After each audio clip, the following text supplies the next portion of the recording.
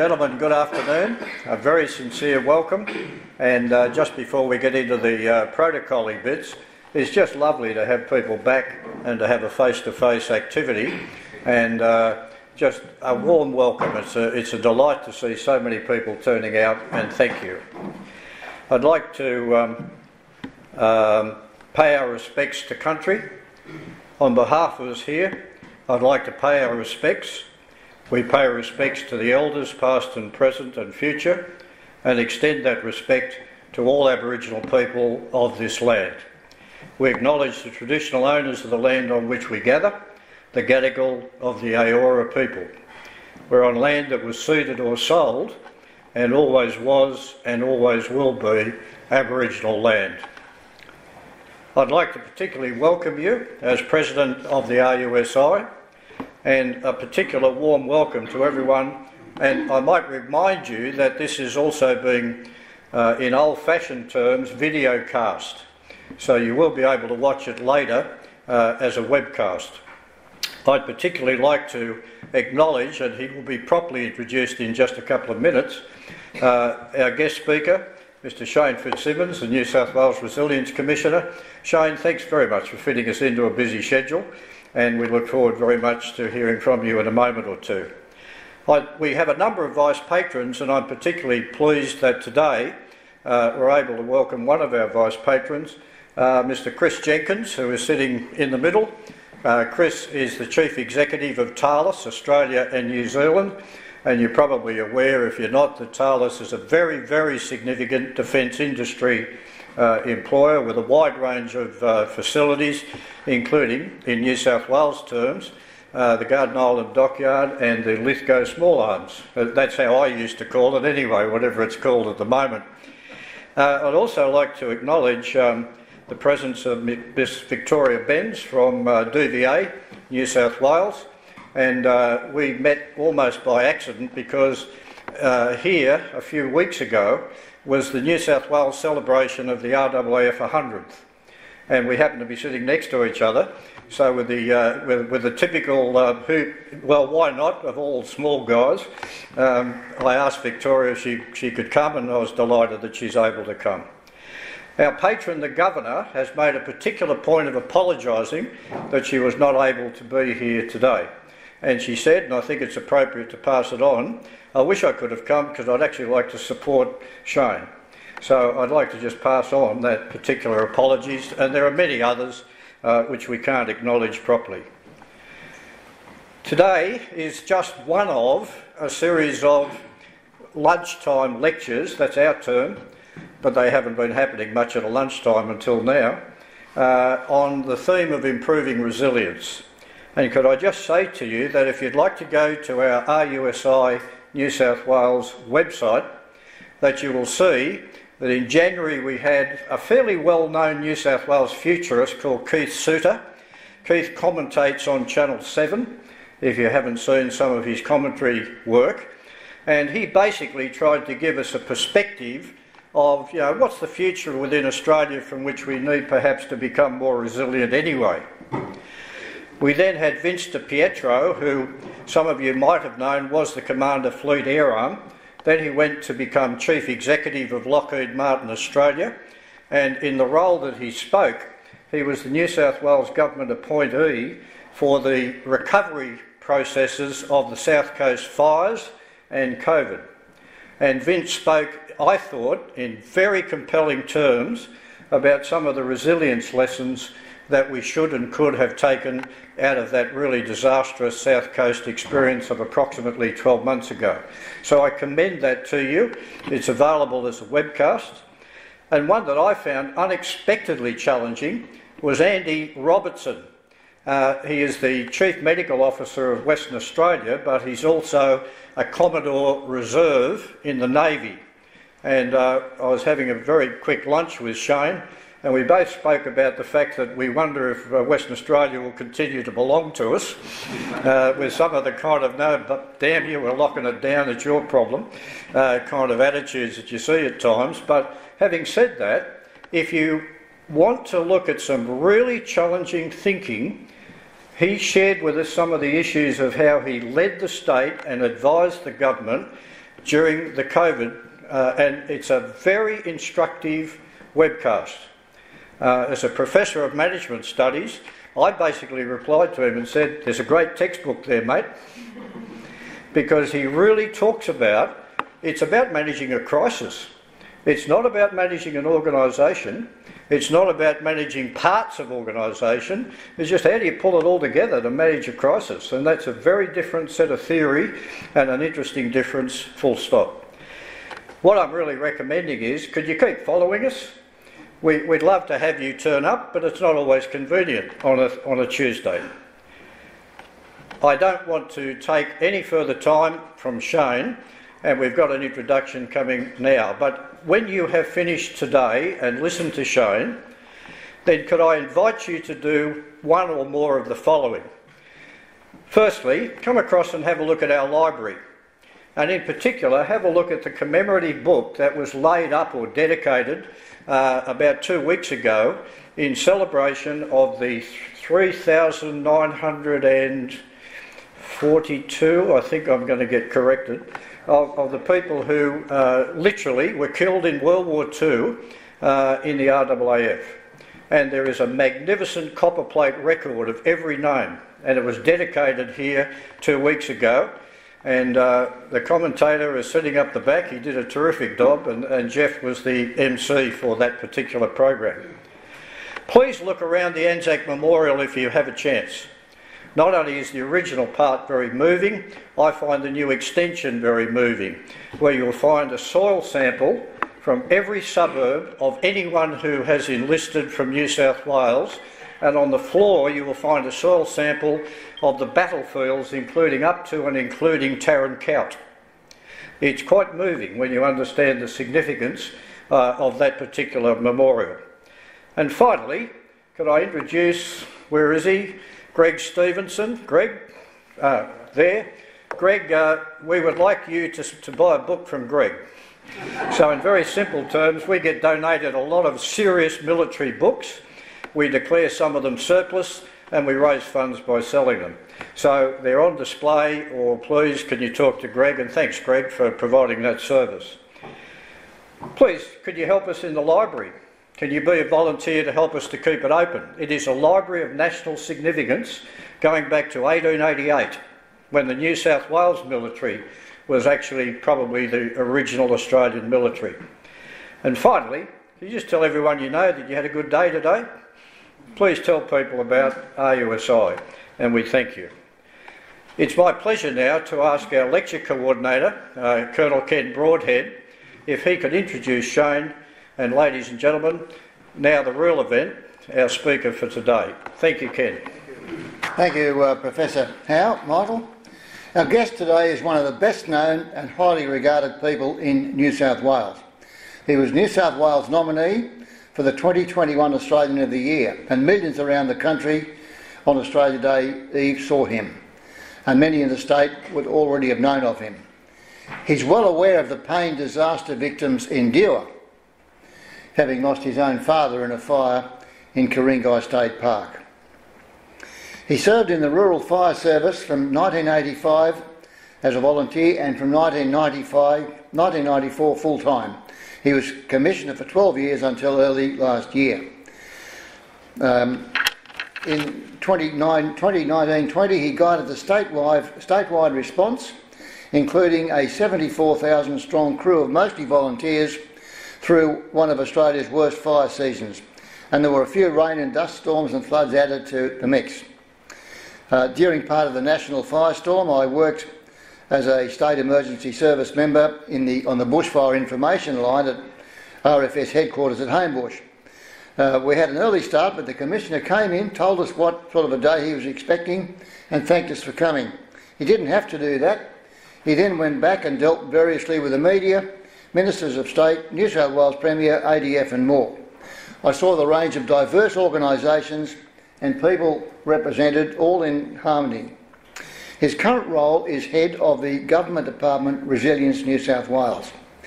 Now this is focused on communities being prepared for and supporting their recovery from any crisis or disaster.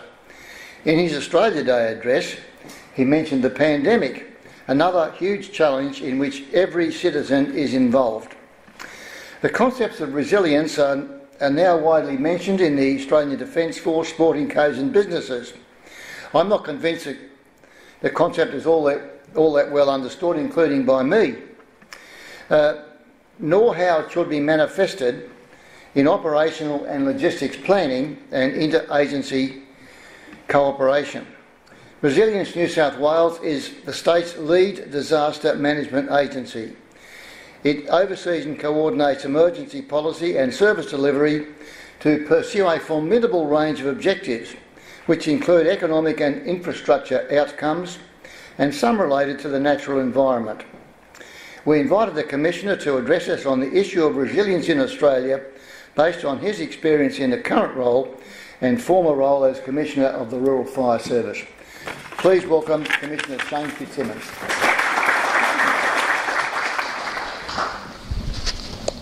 Thank you, Ken, and good morning or afternoon, everybody. It's an absolute privilege to be here today, and can I start by acknowledging your President, Professor Mike Howe, and of course the entire RUSI family. It is, as I say, a privilege to join you.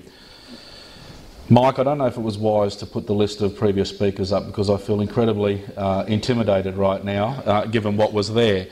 And to talk about the subject of resilience is very broad, but for me, I'll try to raise a few things, and I think I've got 30 minutes, and then hand over to some questions, discussions, or indeed some challenges. If you disagree with me, that would be wonderful.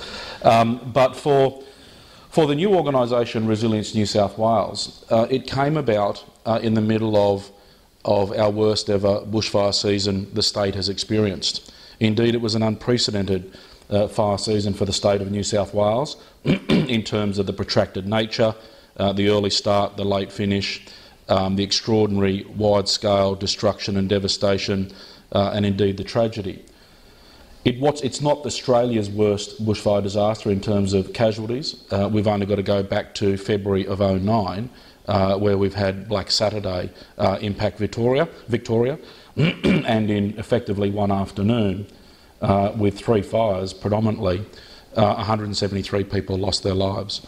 In New South Wales, during the 1920 fire season, we lost 26 lives, and I'll talk a little bit more about that.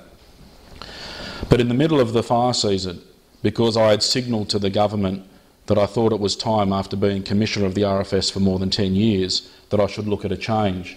And I was originally going to leave before the fire season, and given that it was shaping up early, I thought it was unwise and I thought I'd stay, but we had no idea it was going to be as bad as what it was. And then as we turned out through the middle of the season, given the unprecedented damage and destruction, the government knew then and there that they were going to have a recovery, a rebuilding, a reconstruction and a healing effort like they've never seen before in the state of New South Wales. So they talked about setting up this new organisation around recovery and disaster preparedness with the statutory responsibility of leading recovery. And they asked if I'd be interested in taking on that role, and I said yes, I would. When it got close to the announcement, they decided to call this new organisation, instead of recovery and disaster preparedness, they decided to call it resilience. And I said, what the bloody hell's resilience? Who's come up with this name? No one's going to connect with that. No one's going to relate to that. It's not going to be... And they said, Shane, this is what we're looking for. We want it to be much broader than just the traditional vernacular of recovery and disaster preparedness. And I have to say, I've eaten a lot of humble pie in the last 12 months, because I think the word resilience, I don't know whether I've just been finally attuned to the word, but the word resilience seems to have come up more in 2020 and 21 than I could ever recall in my life, and I think for good reason. Our remit as an organisation, after a couple of months of contemplating and evaluating what the new remit of this organisation would be, how do we meet government expectation, how do we meet emergency services, emergency management framework expectations, and importantly, how do we meet community societal expectations. Our remit now, our vision is, from prevention through to recovery, we need to give confidence to our communities across New South Wales to live, work and invest. And we will do so through leading and coordinating disaster management and recovery, drive strategies and investments, importantly, to reduce risk and build resilience of communities to significant external shocks and stresses of all kinds. There's a lot of words in that. And I know in my first few months of taking on the role, I researched a lot, I read a lot, but importantly, I listened a lot and I asked a lot of questions of people about what they viewed as resilience. Invariably, most people will come up with a narrative that's something along the lines of our ability to withstand some big shock, some big disaster, and bounce back to normal. I struggle with that because the whole idea is if you've been through a difficult period or an enormous event, you want to come back better and stronger and wiser. What is normal after you've had a pretty significant disaster or traumatic experience? You've got to learn and build on that experience, come out the other side better and stronger. But importantly, going forward, how do you prepare yourself? How do you prepare your business, your family, your community to anticipate and ready yourself for that next big disaster? Be more proactive at prevention and mitigation arrangements leading into it, dealing with it decisively, and then of course coming out the other side, rebuilding, repairing, reconstructing, and importantly healing. And I think you've only got to go really over the last 18 months to 2 years to really get a sense of what we see is resilience. And resilience across New South Wales in particular will be my lens of focus today for obvious reasons. But when I look about the last 18 months to 2 years, you can't go past the extraordinary and undeniable compounding effect of disasters on many communities. And if we turn our time back to 2019, early 2019, coming into the middle of 2019, we had 100% of the geographic area of New South Wales drought declared, drought affected. It was one of the worst droughts we've seen in centuries in recorded history. That became the backdrop to what turned out to be our worst ever bushfire season. There's a couple of phrases you won't find me using out of the last 18 months or so. The first one is Black Summer bushfires, and the second one is social distancing, and I'll get to that a little bit later. But the first one around Black Summer bushfires, I won't use the phrase because I think it does an extraordinary disservice to all those that were being so heavily impacted and affected by bushfires on top of what they've been living through for years with drought. We were averaging more than 1,000 fires a month in New South Wales in winter, June, July and August, over 1,000 fires a month in 2019, and then it just intensified as we went into spring and summer.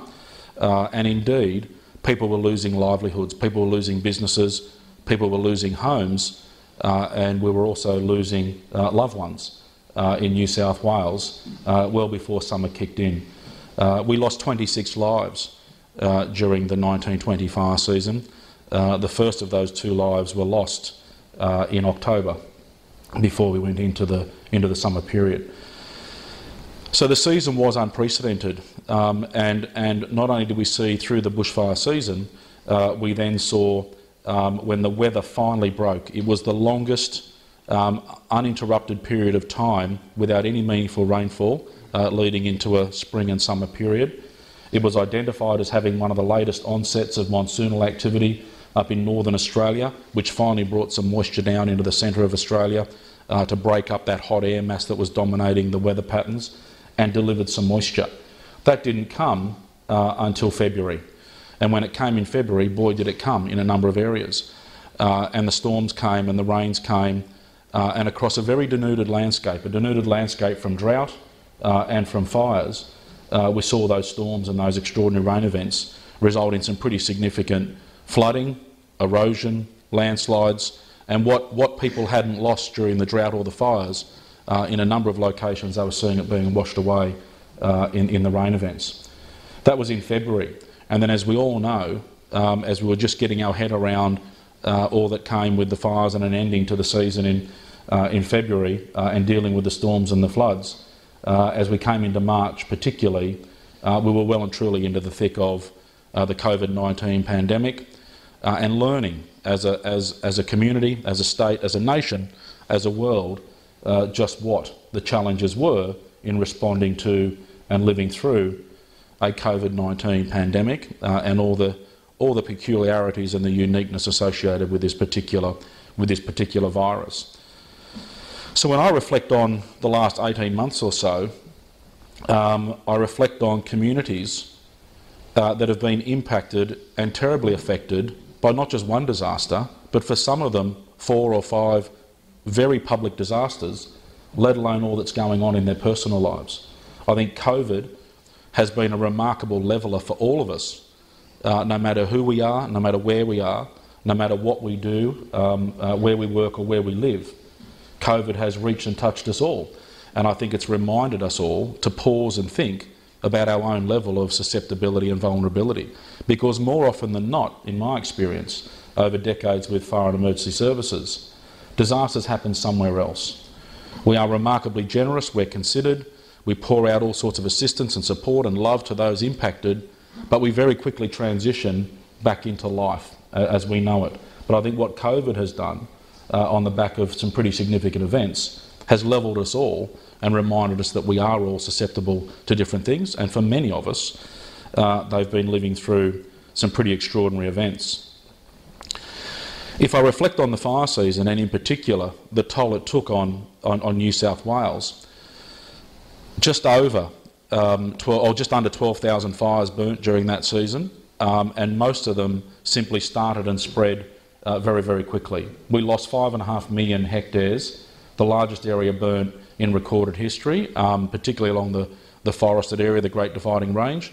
The only good thing in a drought from a fire point of view is that there's no fuel west of the Great Dividing Range. There was nothing on the ground to burn, so the fires were all concentrated along the Great Dividing Range, and they spread from the Queensland border to the Victorian border. We had high intensity operations that went for 160 days and bushfire emergencies that were declared for 200 days. So you're talking 5 to 6 months. Whereas if you look up in the history books of New South Wales for big bushfire seasons, you'll often find that at the most the high intensity periods might last 2 to 3 weeks. Yes, they do a lot of damage, but there's usually a big weather event that disrupts that cycle and brings fronts and rainfall and what have you. We lost 26 lives, as I said, including 7 firefighters. 4 volunteers paid the ultimate price, along with 3 aircrew when the plane crashed down near Cooma in January. So it was an awful period at a personal level, at an organisational level, at a societal level. But the thing that will stick in my mind the most, that despite how deflating it was from time to time, I recall very vividly getting down to 40 or 50 fires and we thought we were making big progress. In any other given year that would have just been a horrible day, but we were actually getting somewhere with 40 or 50 fires. And then suddenly this frontal system would start coming across the state, and then you'd find, instead of bringing moisture, all it brought was more lightning storms. And then within 12 hours of the lightning passing across the Great Dividing Range, we'd gone from 40 or 50 fires back to 170, back to 180 fires, all of which were taking hold and spreading, many of which were taking hold only hundreds of metres from a control line that firefighters have been working on and protecting communities from for many weeks.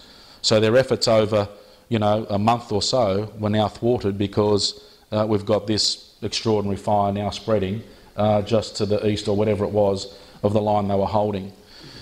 We also found fire behaviour going beyond conventional wisdom and understanding.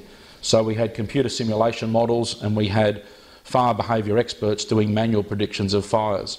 And historically speaking, the very best predictive service specialists would identify that under certain conditions, the best case scenario that a fire will spread will be here. The worst case scenario is the fire would get to there, and invariably due to local factors it would go somewhere in between, and they were able to estimate pretty accurately where the fire would spread. What we were finding during this season was that fires were spreading beyond the worst case scenario. But they were spreading beyond the worst case scenario at 2, 3 and 4 in the morning, not at 2, 3 and 4 in the afternoon like you would normally expect fires to be at their worst.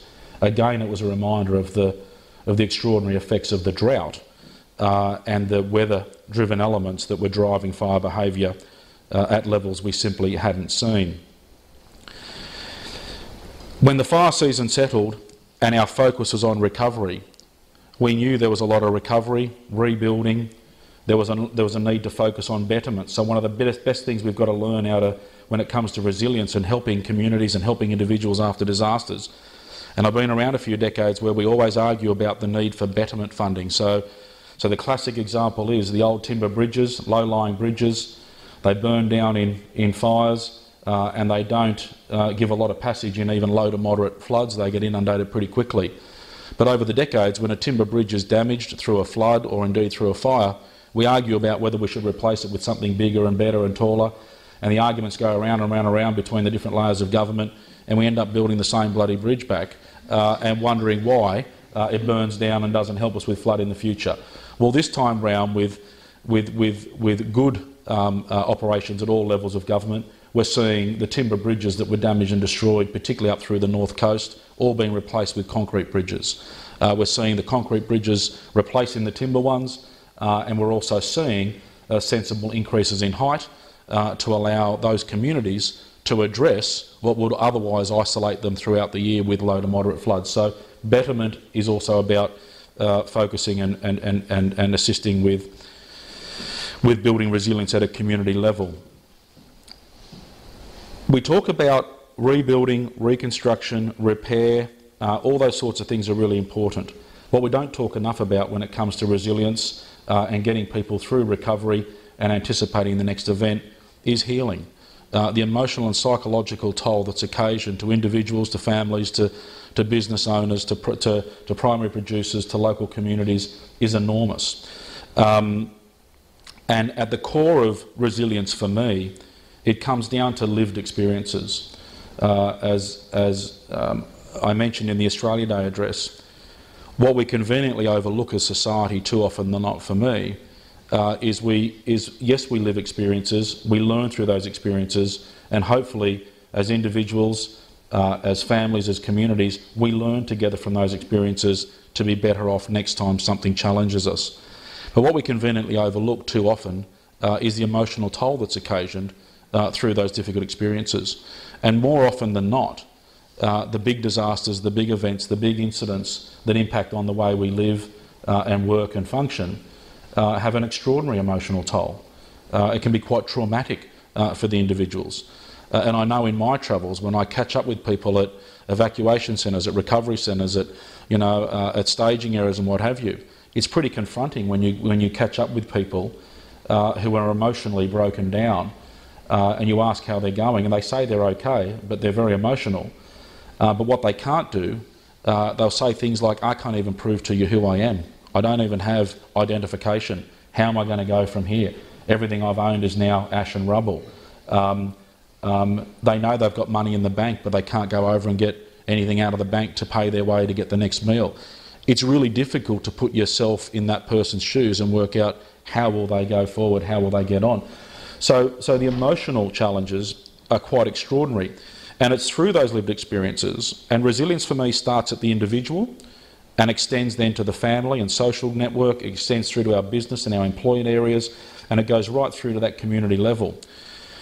One of the most confronting phone calls I had towards the end of 2020, over the Christmas New Year period, marking the anniversary of some pretty traumatic events, I caught up with an old RFS colleague on the phone one night. We were reflecting on some circumstances, and it was an emotional conversation. There was tears at both ends of the phone, but I said to him, how are you travelling? He said, look, I'm getting some support, it's really making a difference. I said, that's fantastic.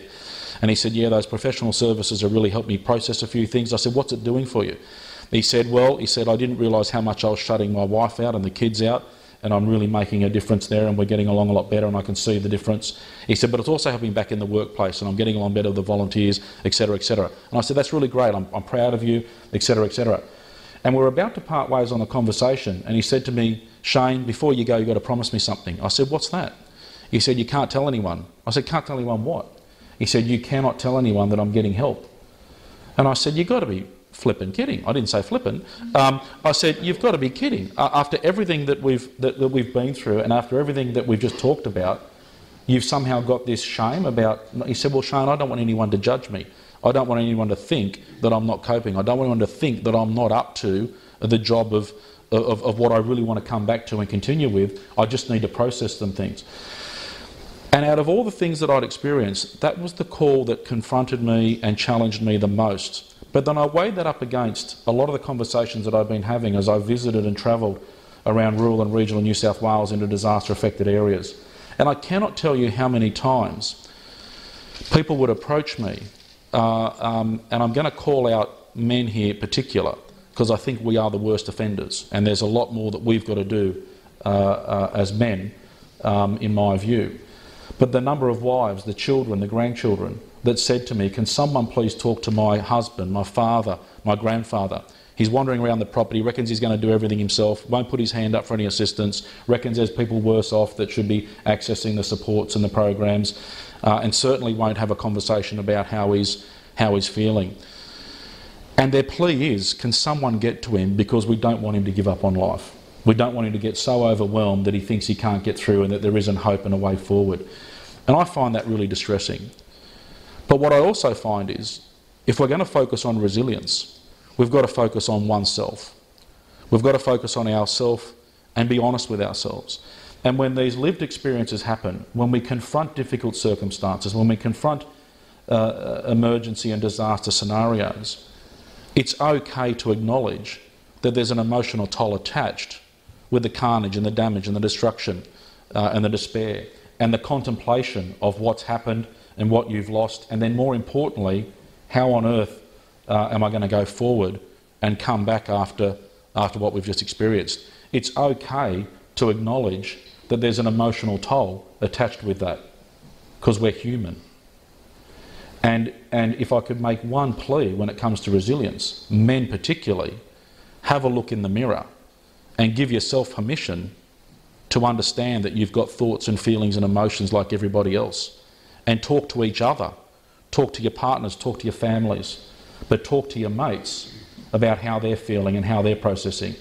Because the minute, in my view, you give yourselves permission to open up to one another, the quicker, the more realisation there is that you are not alone, that you are not odd, that we are all experiencing things in different ways and to different degrees, and it's perfectly normal. If Mike and I go in for a shoulder reconstruction, and Mike's out playing tennis again in 6 or 8 weeks because he's fit and he's following all the rules from the physio, but I'm still there 8 to 12 weeks later, no one gives a bugger. So why do we have this challenge when it comes to individuals, all of us, needing to process things differently, needing to get different supports and different perspectives, because our predisposition coming into any event or any disaster is different. We all carry our own personal and emotional baggage from whatever's going on in our life. We're experiencing similar things, and then we're all quite different coming out the other side, even though we experience similar things. So the more we can share and the more we can support one another, the core to resilience starts with the individuals, in my view. I would also challenge you from a leadership lesson, and some of my team used to laugh at me when I said this, but don't underestimate the little things, is my view. And when my daughters were little, I used to read them a book at night, and it was a book by a lady called Pam Allen, a great children's author, and the book was Who Sank the Boat? And it's this little book. It's only about this square, and you flip the pages over, and there's this donkey, a pig, a sheep, and a cow, I think, and a mouse. And the whole idea is they get in this little rowboat, and they've all got to get in the boat, and they've got to go across to the other side to get to pasture or whatever it is. I think it's designed to be about volume and mass and all that sort of thing, but for me, there's a really good leadership lesson in it for all of us. And the story goes, the big animals get in the boat one at a time, and on every page it says, do you know who sank the boat? And as they all get in the boat gets a little bit lower in the water, and they're all getting into a bit unsteady, and a bit of water steps over the side.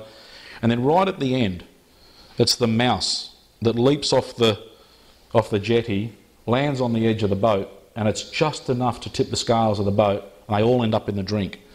And the message for me is, and the message for all of us in my view is, as leaders, as individuals, as carers and those that are concerned for others in life, our family, our businesses, our loved ones, our local community, don't underestimate the importance of the little things and how paying attention to them and sharing your understanding about those little things can make the difference to individual and collective healing.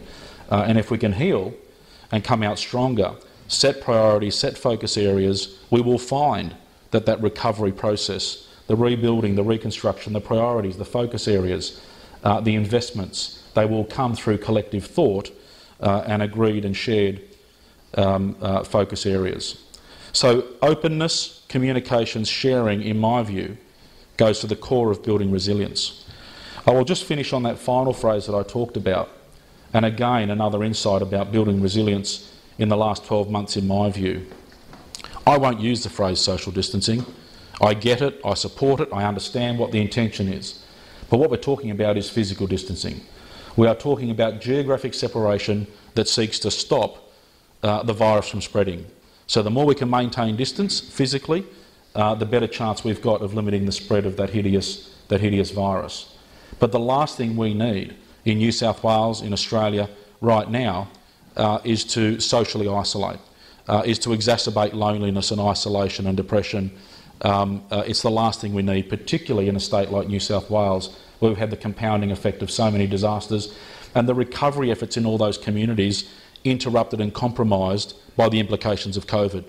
How deflating it was for villages and towns and communities to be gearing up for Easter holiday traffic to compensate for what they lost in the summer period, only to have it thwarted by travel restrictions and shutdowns and the fear of the virus. And what we've observed over the last 12 months, and I was talking to some people just in a little lunch break here earlier, what I've found, and I found it personally myself, is that people in 2020 have consciously connected more with family and loved ones, more with workmates and their social circles than they ever would have in 2019 or ever planned to do in 2021 had it not been for the virus. And the ability to connect. I've never heard bloody Zoom in my life until 2020, and I never knew how powerful things like Teams were to be able to connect people up and provide, you know, face-to-face messaging and group conversations and interaction where people were sharing their thoughts and their feelings and their experiences, realising that they were normalising what they were experiencing and what they were worried about was not unique to them. It was actually shared. And the time that we were able to connect with family and loved ones, and particularly in the workplace, the amount of employees particularly that said, you know what, if I was normally going to the workplace, I'd go to the workshop, or I'd go upstairs to my desk, I'd go to the tea room, I might see 4 or 5 people. But I'm now part of this organisation where not only am I seeing those 4 or 5 people, I'm seeing a whole team and department that I never knew I was part of. And I've seen this general manager and this CEO and this supervisor who I've only ever heard bloody emails from. They've got a face, they're actually present, and they're online telling us what's going on, why it's going on, what the challenges are. People felt included. So social inclusion at whatever your organisational level it is, whether it's a family unit, whether it's your business, whether it's your social circles, your clubs, your organisations, your employment, it didn't matter. Community organisations were coming together necessarily so more than ever before during 2020, and I think that has been one of the staples of building resilience and strength during very difficult and very uncertain times. I'll finish on a final thing that I picked up on, and I think there's a lot of wonderful lessons that all us adults can learn from our children. When I was Commissioner of the Rural Fire Service in that 1920 season, I literally received thousands and thousands of cards, drawings, diagrams, notes from kids across schools, from families everywhere, paying tribute and saying thank you to the firefighting effort and all involved in that work. And I visited quite a number of schools, and I've been to some community organisations and some galleries and things like that around the state as they're starting to process the recovering. And what they're doing is they're lifting out some of these wonderful notes that have not only been sent to me but have been shared with others. And what I found in reading a lot of those notes was 3 phrases tended to come up over and over again that the kids worked out when they spent time with each other trying to process the enormity of what had happened and unfolded in their lives. They worked out through talking to each other that they weren't alone. It said, I am not alone in my thoughts and my feelings and my predicament. And then they worked out in talking to their mates, they could say, you are not alone. because I can relate to what you're talking about, and I can share my thoughts and feelings and views with you. And the final wrap-up was, as the group of kids, they said, we are not alone.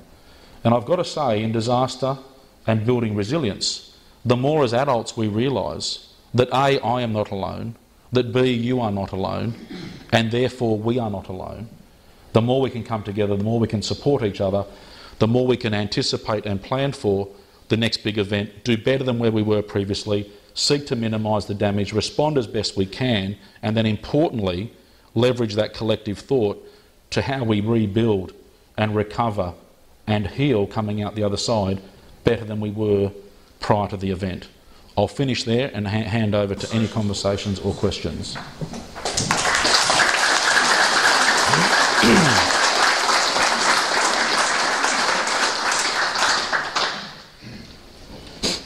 Someone's got to start. Oh, sorry, someone at the back there? Sorry, I've got to declare that I'm a great supporter of concrete. However, one of the things that really reminded me of the fires down in Kangaroo Valley was the lay-flat green hose which was put up over the bridge. And that's the thing that really reminds me of it. And really that only came about because the Road and Maritime Services, who are not normally regarded as greedy type people, worked through the timber bridges that were over the whole of New South Wales and worked out which were the most important, etc., etc. And that was the reason that things like that were done. So I'd just like to put something in for timber bridges as well. Absolutely. And I can say, where you've got the capacity and the timing to get in and shore up protection, it actually works remarkably well. And the government only in last year, I think, announced $400 or $500 million to do significant to do bridge upgrades across New South Wales. Invariably, a lot of them are remote and difficult to access, but that also reinforces the vulnerability or the susceptibility of those more remote and isolated communities and the criticality for trying to get the right things in place. Glenn? When are you coming back to the RFS? No, leaving the RFS after a long time, without a doubt, and I've said it very publicly, was the most difficult professional decision I've ever made in my life. But as I've also said publicly, I think in life, the most difficult decisions you make are more often than not the right decisions. And I think there's a fine line between I never wanted to be that person that outstayed my relevance or welcome in a role or in an organisation, and after being there for 12 years I thought it was appropriate and professionally necessary, personally and professionally, for some renewal opportunity to occur in that organisation, and I'm confident they will go from strength to strength. I still stay close with them and I still talk to a lot of people. I haven't brought myself to being a volunteer yet, because once I start that I don't think I'll be able to stop. And the whole idea is to try and have a little bit more time at home. So, yeah. Anything else? Yep.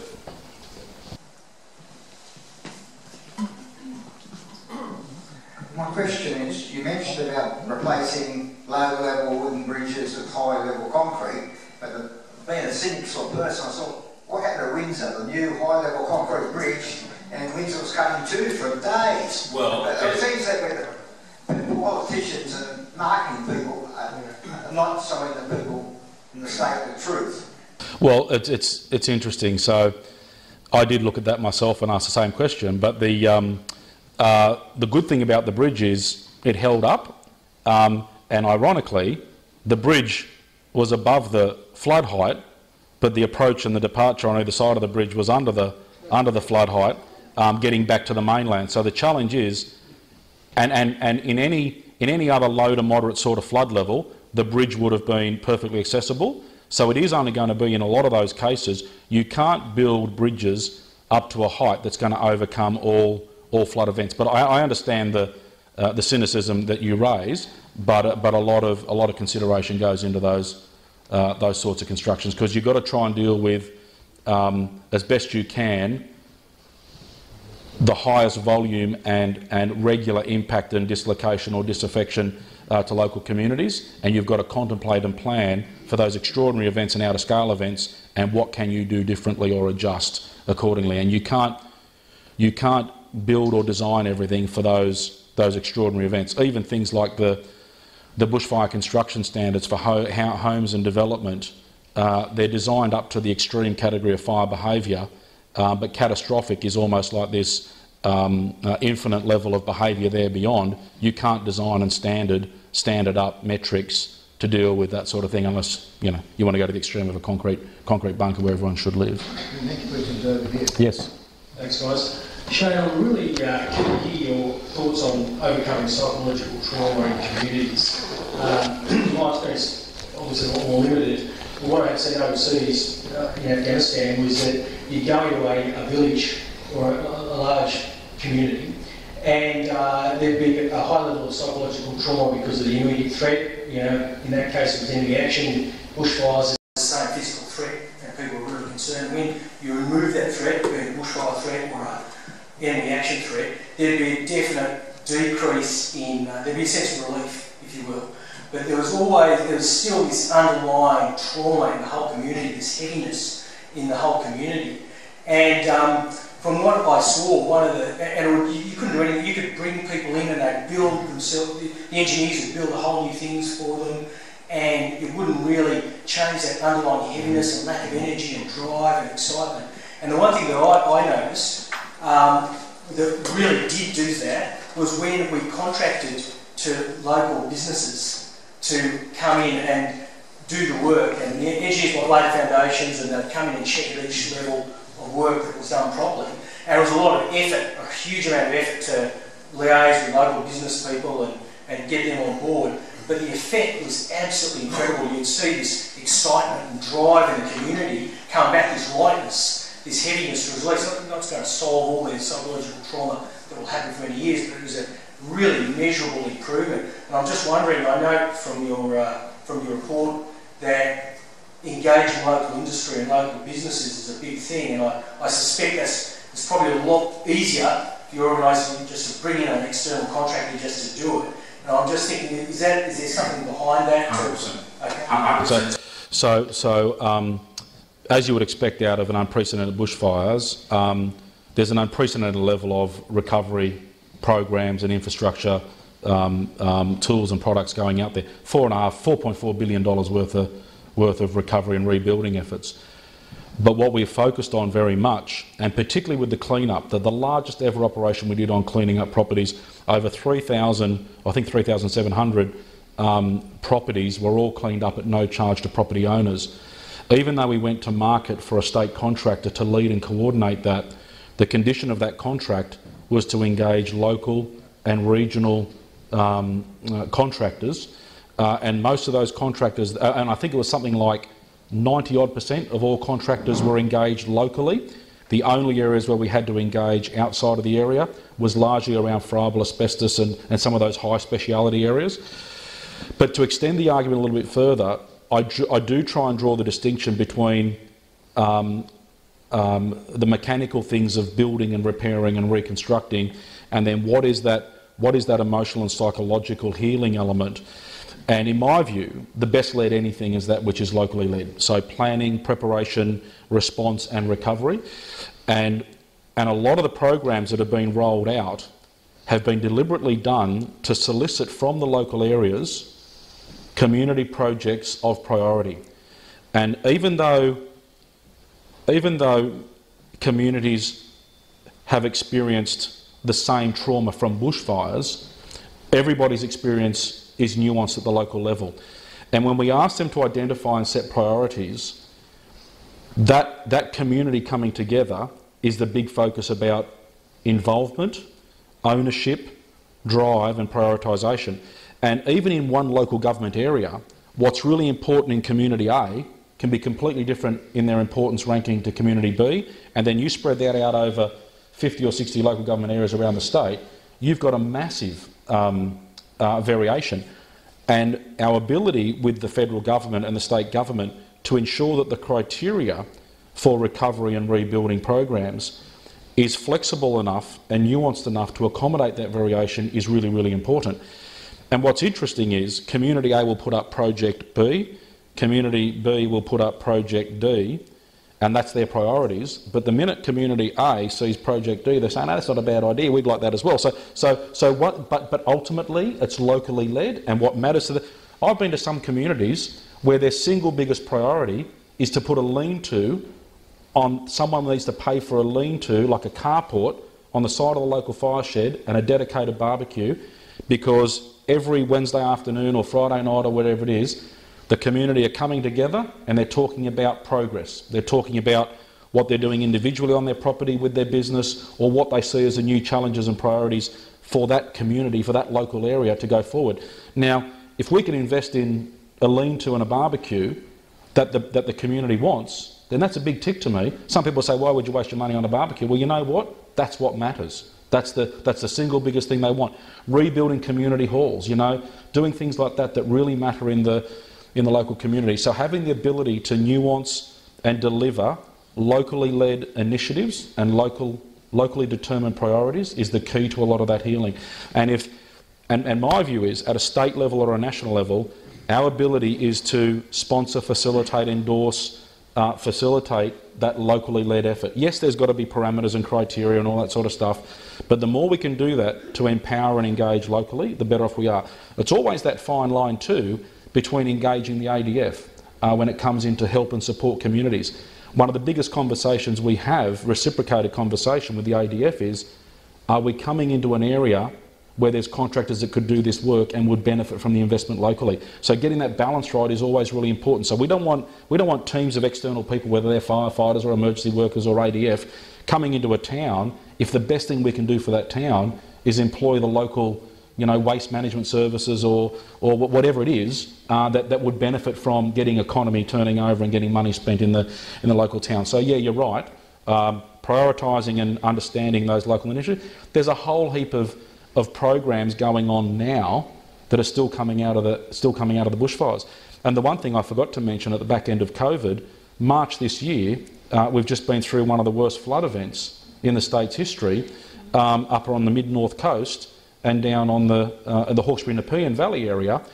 63 local governments have been declared natural disaster areas because of those floods. We've got something like, I don't know, 45,000 people affected, hundreds of millions of dollars worth of damage insurance claims, 1,400 or something homes that are unlivable, you know, they can't get into them.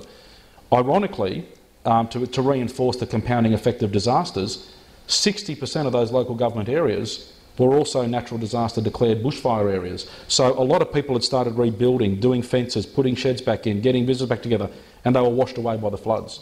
And it was less than 12 months old, the repair work. So you're talking about extraordinary. So now reaching out to them, what are the priorities? What do you need to do? And you get community organisations in and Blaze Aid and other groups to help get on with that work. And some of the washout and clean up was a big focus as well. So you've got to keep driving it local to facilitate local priority and need, which buys in ownership and support, in my view. Over here, Mr. Delaney. Shane, thank you. Craig Dallas Delaney, Veterans Employment Program. If anyone would like to find out about it later, I'd love to talk about it. But Shane, when you stood up each day with the Premier and led the state with the response team and that calm voice there, how did you back up each day? How did you decompress at night? Where did you find that strength? That's a really good question. I've been asked a lot, Craig, and there's something funny that goes on in the human body, in my view, in my experience, and adrenaline really does take over. We were getting home really late at night and getting up really early in the morning. And normally I'm a light sleeper. I can't switch off from work. I'm always processing things and I have really disrupted sleep. But what I found was I was setting my alarm every morning for 4 or 4:30, but my alarm never woke me. I always woke up about 10 minutes before the alarm was due to go off. And when I got home late at night, I fell straight to sleep, but I woke up at that time. So I don't know what happened there. The mindset was just tuned in. But the thing that really helped me through the fires was maintaining context. Yes, I was deeply troubled, and I was emotionally broken a number of occasions throughout the season, particularly when we were losing firefighters and seeing how defeated some people felt over and over again with their very best of efforts. But what I found was and have been part of that organisation for such a long time.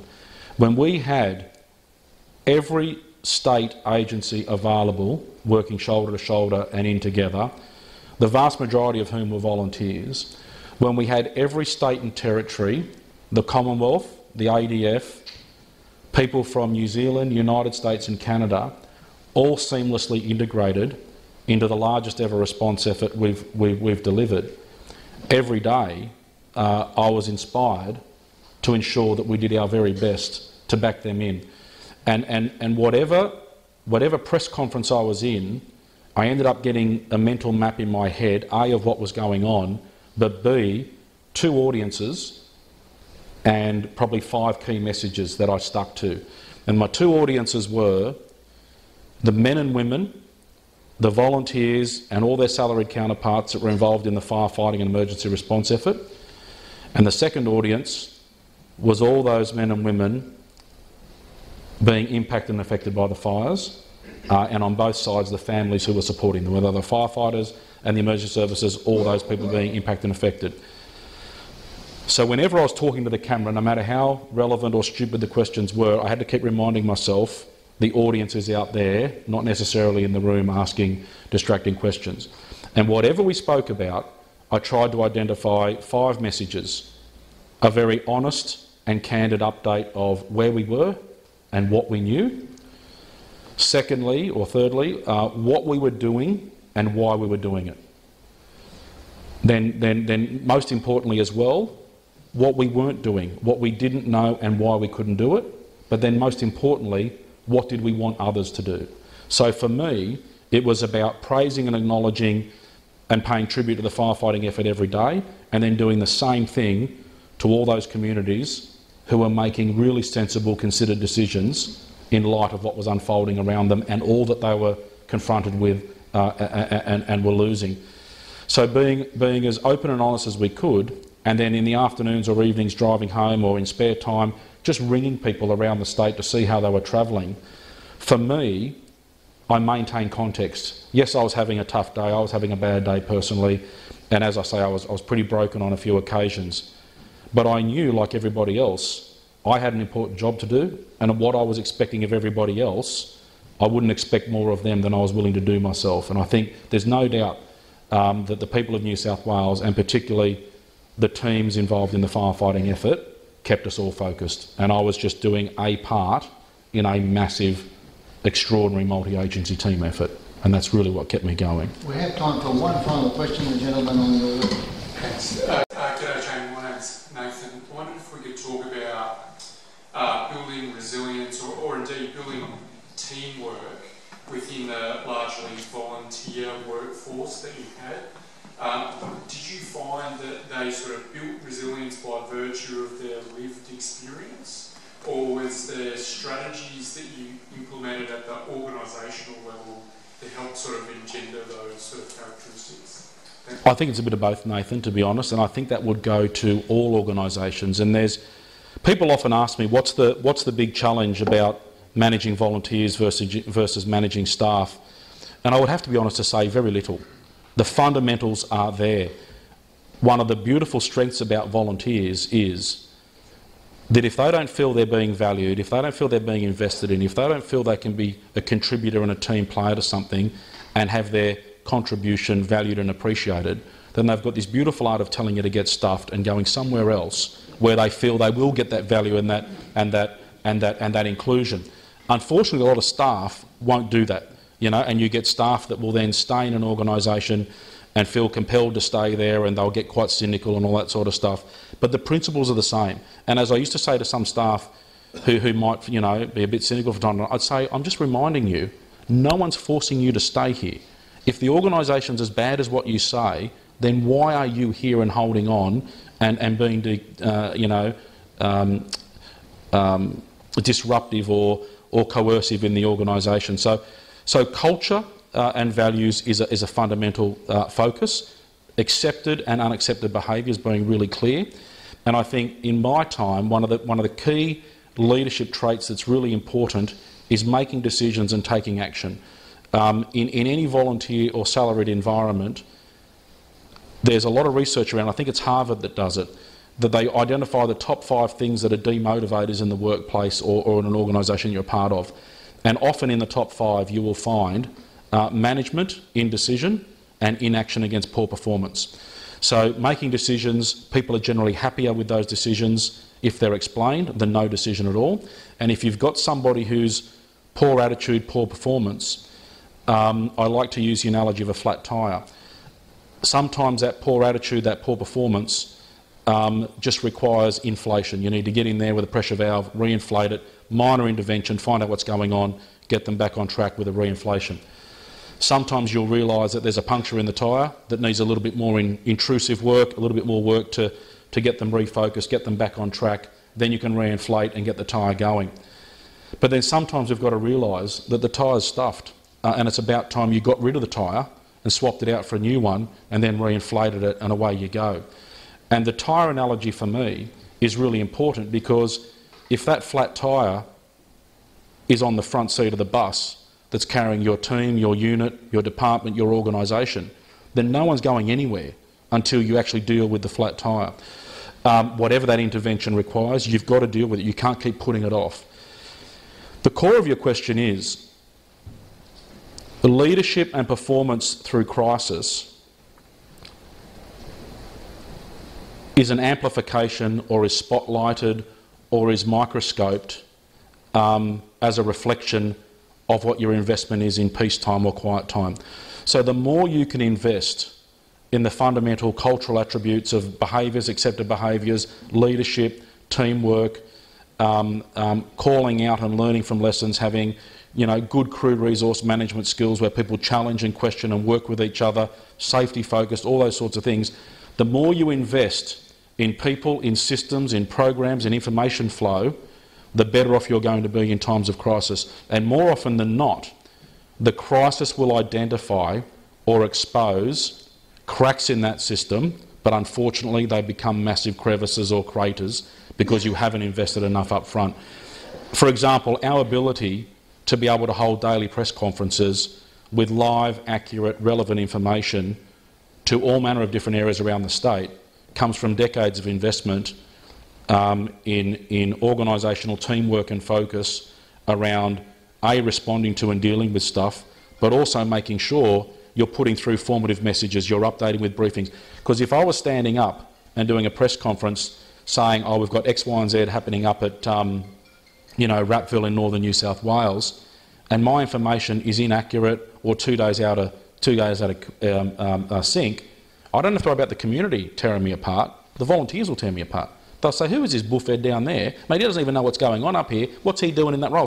So you've got to invest in your systems and in your culture and in your people around teamwork, around the criticality of information flow, around the need to be decisive and take a punt. And I think leaders in crisis time and in quiet time, but particularly in quiet time, need to give the confidence of those teams around teamwork and focus that when they make decisions, and even if those decisions go wrong but they've acted in good faith, we're going to back them in. And as I said with a couple of the backburns that went wrong and they lost them and property was destroyed and damaged, I said very publicly in press conferences, you've got a problem with these backburns, you come and talk to me. I backed them in 100%. Now if I didn't, could you imagine the ramifications for every crew member that's out there trying to make life and death decisions literally, not to the extreme of military, don't get me wrong, I'm not, but they're critical life and death decisions about what they do in trying to deal with those fires. If they were doubting that the hierarchy was going to question them and leave them hang out to dry, we wouldn't have teamwork, we wouldn't have focus, we wouldn't have resolve to make decisions and deliver the very best they could in very, very dire circumstances and truncated periods of time where they've got to make decisions quickly. Thank you. Our President will now formally thank our speaker and make some final remarks. So could I just say, I hope you reacted to an enormous range of stuff in there, because I did. I sat there thinking right through the presentation, what does this mean for me?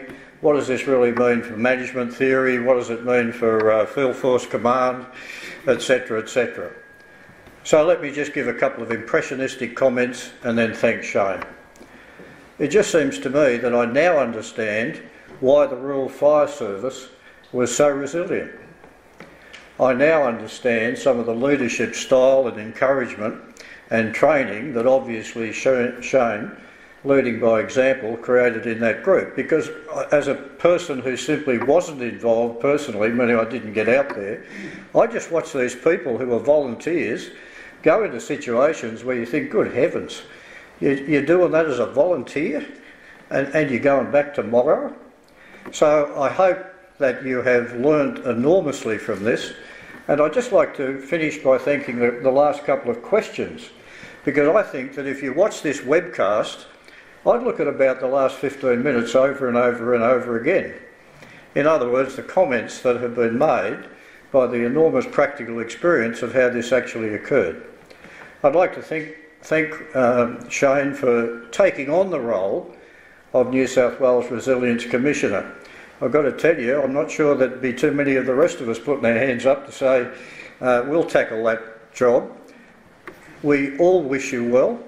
Thank you so much for what you have done for us and for New South Wales. And could you just join with me, please, in thanking Shane.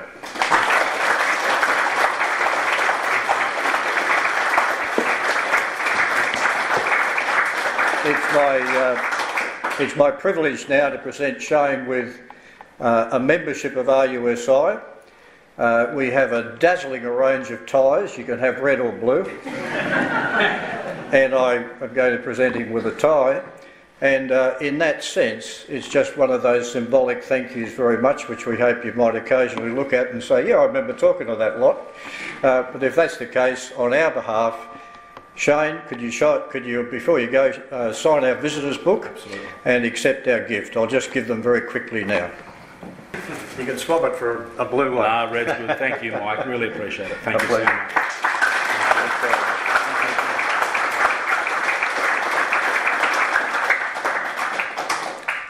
Folks, could we remind you of the invitations if you have time? Please have a look at the Anzac Memorial. Please come across and have a look at our Library of National Significance. We'd be delighted to show you around.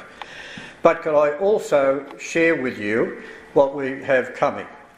The next month is a deliberate network and follow-up to Shane. We have Chris Smallhorn, who used to be the Commander Fleet Air Arm and deployed ADF assets, and Chris is now the Chief Executive of Coulson Air Tankers at Bankstown. And quite deliberately we have asked Chris, who will, by the way, look at this webcast, he promises me, he will try to make an issue of, well, should we buy them or own them or lease them, or, you know, in other words, how do you deal with the assets required to do this? And it's quite clear that he has a very extensive background and choice. The month after that, we have deliberately asked the New South Wales Scout Commissioner, and if you have not seen the Australian story, which, by the way, one of them features Shane, but if you've not seen the Australian story of Mike Cannon-Brooks, who now is one of the billionaires running Atlassian, living locally, he says in that Australian story, the most important influence on my development was Pennant Hill Scout Group.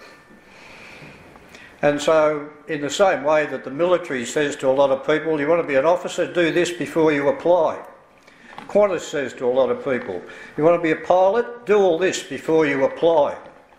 Then we hope that you might be interested in what should we be offering, creating and doing to our young people to build up resilience early. And that's the deliberate choice to invite Neville as the Commissioner. And then finally, a point that struck me with Shane, what if you didn't have all those communications to have Zoom? What if someone took them out? And could I just make the comment that the largest section of the PLA is the cyber army? So could I comment that we have deliberately asked the head of cyber in at least the army to talk to us the following month. We hope that that'll be stimulating and challenging and interesting. Can I thank you for coming today? And again, thanks so much, Shane. Thanks, everyone.